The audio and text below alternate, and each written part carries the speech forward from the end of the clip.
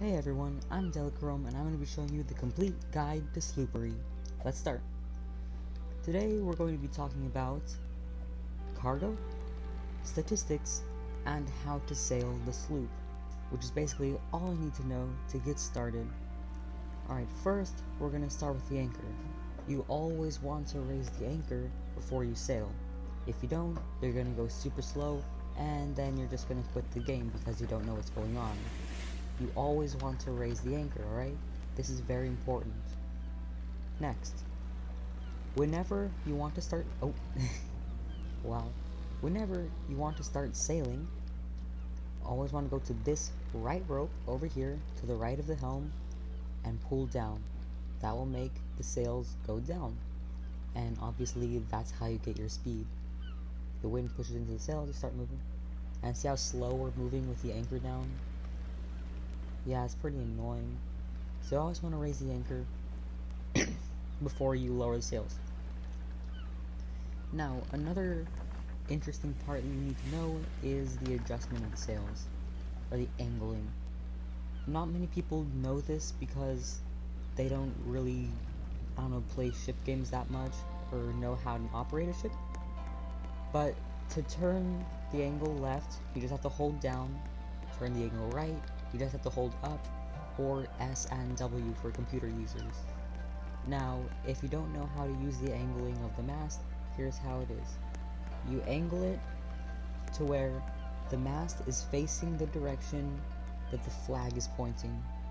Now it can only go a certain way, or a certain area until it starts to stop. But as you can see there, just up here, the flag is pointing this way, and the farthest the mast can turn is this way, but it's still going to get a lot more wind than if it was front or to the right. Now over onto the helm. Lots of people don't know this simply because, well, again, they've probably never played ship games or know how the ship works, but the wheel turns and then it stops. It doesn't turn back, alright? You have to turn it and it keeps turning until you turn back, and the way to know that it's all the way up to the top is when this gold ring is on the top, but I feel like that should be obvious. But not many people know that. So once the ring's on top, you'll be sailing straight. Also, one of my friends had a question. He thought that the angling of the sails was just to help with turning, and he asked me, does it actually help with turning? No, it does not. You can angle it and it will tilt your ship, but it does not actually turn your ship, so you can still sail in a straight line. Really quickly, I want to talk about the cannons. The sloop only has 2 cannons, one on port side and one on the starboard side, and it's not very good for firing at enemy ships. I would not recommend the sloop at all for combat engagements. Down here, you will have your furnace right here, but it is not necessary because you can buy iron at Volney. You need a crafting bench, and you need a wood cutting station. I just have a light in here because it gets dark. Next up is the cargo capacity. With all these things, the cannons, alright, the crafting station, and the wood cutting station, you can hold around 50 cargo, give or take. I could hold 51. If you completely fill up the entire ship, alright, this area, that area, mid deck and below deck, you could fill all this up, and if you remove the cannons and the crafting table and woodworking bench, which I do not recommend, you could fit around 50 to 60. It depends on how good you do. Alright, next up is the stats. Now, the sloop does not have good statistics. It's the second fastest ship in the game, or second slowest, because there are only 3 ships currently.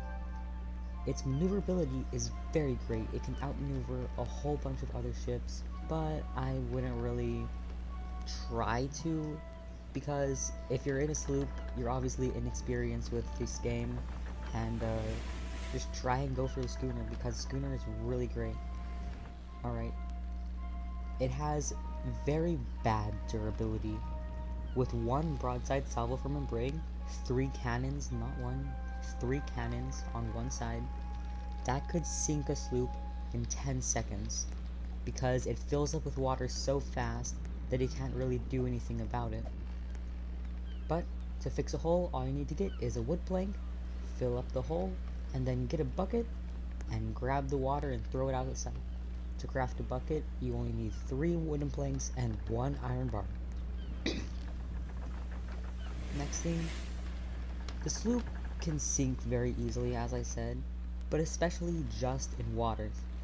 As you can see right now, the tide is nice and low, it's calm, but as you move further out, there's going to be super high waves, and they can crash over the deck, causing you to drown.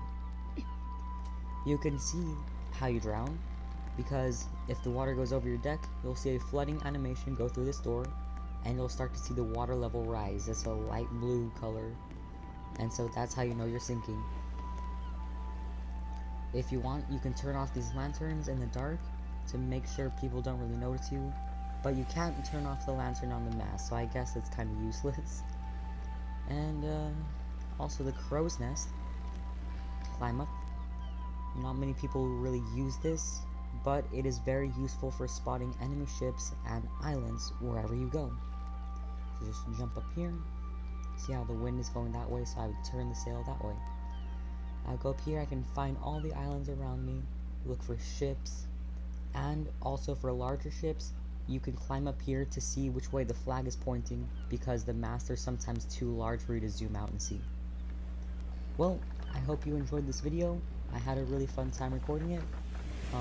Make sure to subscribe if you want new guides. I'm going to be posting a crafting guide soon and a guide to schoonering. Also, check out the description where you could find a link to our naval group if you want to come and join us. I will be answering any questions you have in the comments. I hope you have a great day, and I'll see you next time. Goodbye.